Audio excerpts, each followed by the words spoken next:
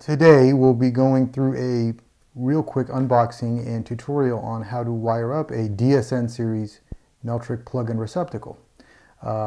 Here I have a DSN series, looks like this is a DSN 30. We've got the receptacle and the inlet plug, along with some accessory items including the finger draw plates, a handle, a plastic angle inlet cap, and then also a box, wall mount box, junction box for attaching to a panel or a any sort of flat surface. So this is how everything arrives, sort of boxed up. Now you can order the Meltric plug fully assembled. There's some added cost to that, but today we're just going to show how real straightforward and simple it is to wire this up. So we have a jacketed cable here, and so the first thing that you're going to want to do is get your handle, move some of this other stuff out of the way. Now, all of the items do come with these really nice and clear, directions on, kind of how to assemble them and kind of how everything goes in step-by-step order. So it's really nice, and so it makes everything a little bit easier. So when we're attaching the handle, we want to go ahead, and we've got some bushings and a compression nut in here. And one of the first things you want to look at on the instruction plate is or the instruction card is whether you have a handle that has a single bushing or what they call a onion skin bushing, and that's going to depend on the size of the DSN series that you have. And in this case, we have what we call a onion skin bushing. Kind of looks like this, kind of telescopes out. And so what you do is you just pick the bushing that fits your conductor. So in this case, it's going to be the largest one. In here, you just sort of take it off, and we'll move that off to the side. And that just goes, you see, right, or you want to get the one that is closest. It'll compress once you tighten everything down, so you just want to make sure it's enough to kind of slide over. So we have that. Now, also it gives you a really nice picture on kind of how everything goes in,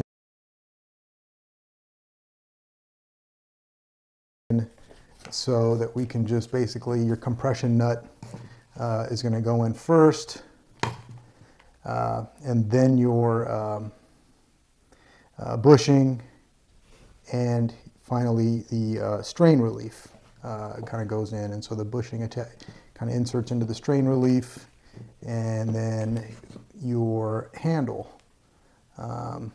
so the strain relief sort of fits into the bushing that way, compresses in, and when you're ready to tighten everything down, your compression nut basically goes right over and you screw it. Now we're not ready to do that just yet, because we need to do some stripping of the jacket, but we'll go ahead and push this back, and we'll hold that off here for a second. Now the next step is going to be to strip back the jacket so that we can get to the conductors.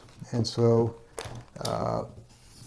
real nice and easy way to measure is just sort of stick that in until it touches the back and the back end inside the handle, and then just draw a line, and that's where we'll do our stripping here. So we'll draw a line there, and then that's where we'll cut. Once we have the jacket stripped back, we've exposed the the conductors here that we're going to be wiring in, and the next step is going to be to strip these back. And so we'll pull out the receptacle in the box here. All right, and you'll notice here that it does come with this real handy card attached that gives you strip length, and it gives you both the receptacle and the inlet strip length. And so in this case, we are at, for the receptacle, 7/16 of an inch, and it gives you a nice little guide here too, a measurement guide, to help measure that. So we'll just mark that with every conductor here. We'll just line it up to the 7/16. And we'll just do that with every one, and then we'll go ahead. All right. Now we have stripped our conductors here and exposed the copper, and they're ready for termination. So we'll go ahead and grab the receptacle, take it out of the box here. You have the receptacle and the gasket that comes along with it. So we'll just line up. It's all sort of color coded, so we'll line up and insert and just torque down. You want to make sure to get the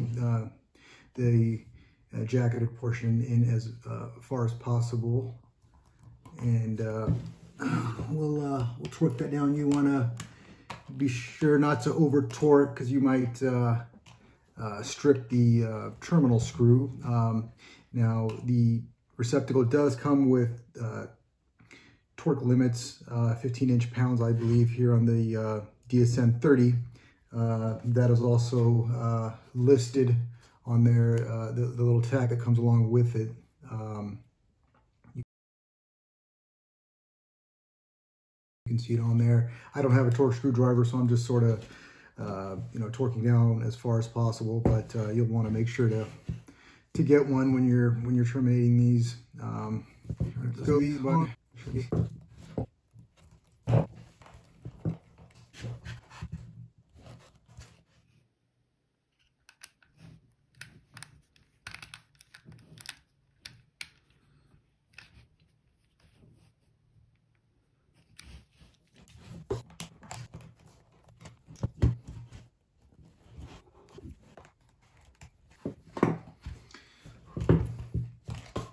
All right, so we've got all of the terminations in and screwed and torqued into place. Again, get yourself a nice torque screwdriver, and that way you can torque it down just right. So the next thing, we want to add the gasket at the end here. You want these little tabs here facing up with the disconnect pawl. Line that up. Okay, so now in this case we have our draw plates, so we'll want to grab one of those and insert that. Now they come with screws. You got different screws in here, and there's a nice guide it comes along with the draw plates that kind of shows you which set of screws to use. And in this case, we have the 613A346 part number finger draw plate, and that requires the 8x1 inch screws. So yeah, so that is also listed right in there, so you can see that. So we'll just put those to the side here. That's what we'll use to screw everything into place. So you got your gasket, and then next is going to be your draw plate. We'll just add it. All right. And we'll want to make sure that the notch here, this little notch, aligns with the pawl here. All right. And then we will add the gasket. So it all sort of just layers together nicely. All right, now from here, it's then going to be your handle. I'm going to go ahead and start adding the screws just so I could start getting everything in place.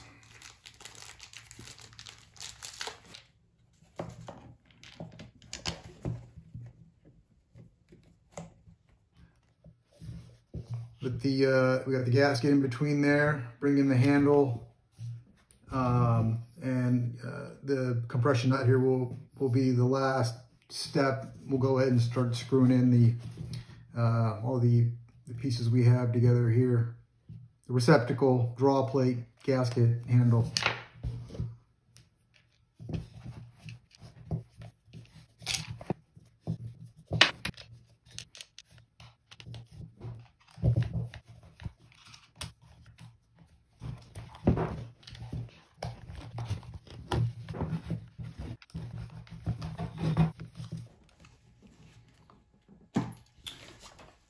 All right, so receptacle put together. Now we just got to finish off the back end of the handle here. Go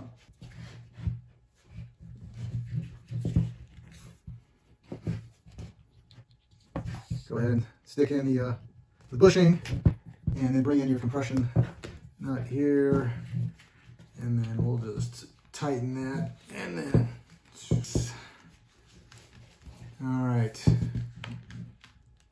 you can see in the inside there, that bushing, you got a nice seal. It's got a good catch on the jacket here. You know, just kind of want to just make sure everything is tight. So this end is done. That's all that's needed on this end. The receptacle complete. We'll begin on the other end, on the inlet side, the accessory items that we have to install on that side. So we'll start with the inlet plug. All right, so we got that along with the matching gasket. Got to make sure that's the, you know, got the same one, because that's indicates the voltage for the plug. And again, you got the little notches. You want to make sure those line up at the top.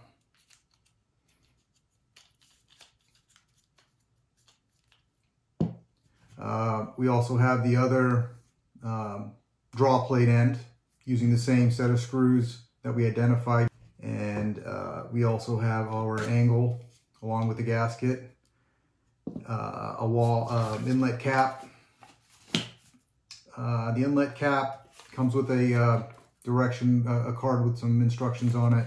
So you just sort of match up the picture with the card that you have. There's one that's all rubber, and then one that has a little metal chain on it. So in this case, we're using the all rubber one, and basically gives you instructions on how to position it.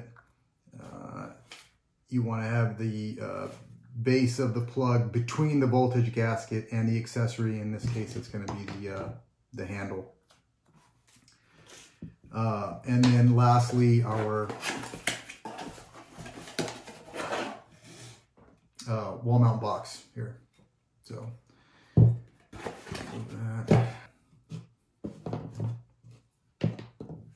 add the inlet cover, which is going to go between the gasket and in the accessory, in this case the draw plate, just like that. So that's going to get screwed together.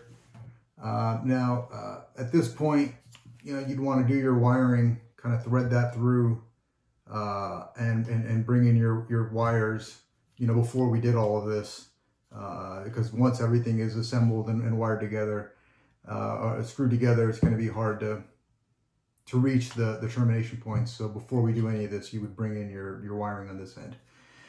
All right, so we got this. Add your gasket to the angle. It's all sort of going to layer just like that. All right, so you got your notch at the top.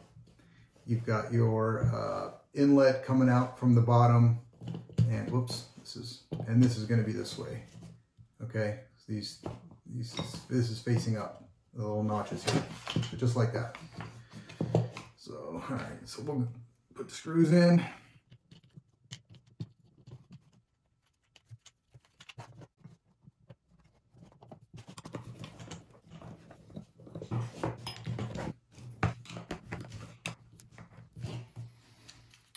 All right, so nice and snug, I don't want to over torque.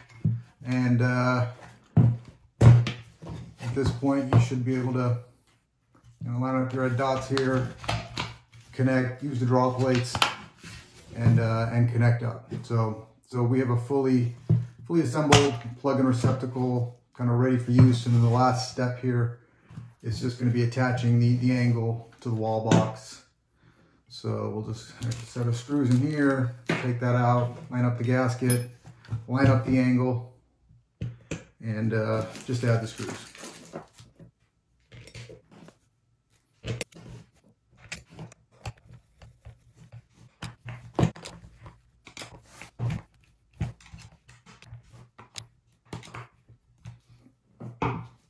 All right, that's it. Okay, so